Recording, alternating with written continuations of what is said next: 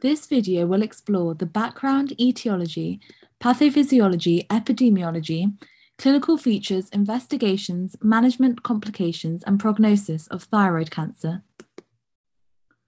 Thyroid cancer is the most common malignancy of the endocrine system. Differentiated cancers, papillary or follicular, are highly treatable and usually curable. Poorly differentiated cancers, including medullary or anaplastic, are less common, aggressive, and metastasize early with an associated poor prognosis.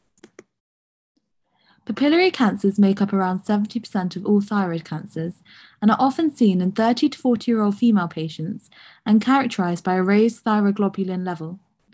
Hematogenous metastasis is rare.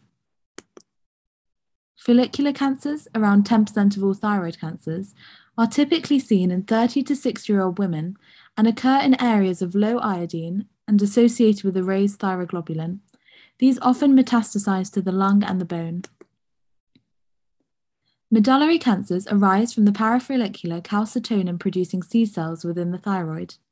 These are associated with a raised serum calcitonin level, and around 20% of medullary thyroid cancers are associated with multiple endocrine neoplasia, or MEN syndrome type 2. These patients are typically unresponsive to treatment. Anaplastic thyroid cancer is the most aggressive form of thyroid cancer. It's commonly seen in elderly females, and around 50% of patients will present with distant metastases, most commonly to the lung, but also to the bone, liver, or the brain. These patients, again, are typically unresponsive to treatment, with an overall mean survival of less than 6 months.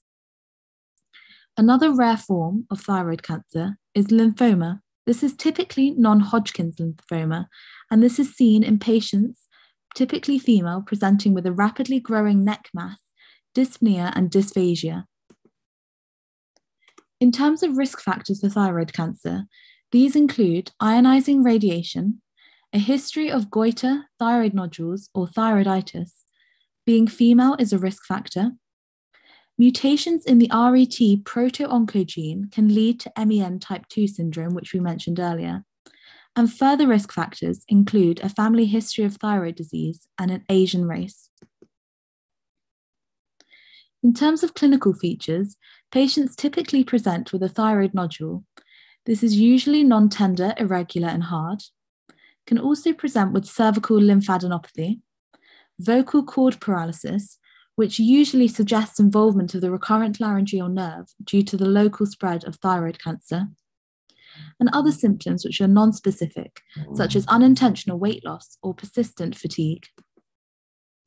Other red flags for thyroid cancer include unexplained hoarseness or stridor associated with goiter, a painless thyroid mass which rapidly enlarges over a period of weeks, or insidious or persistent pain for a few weeks.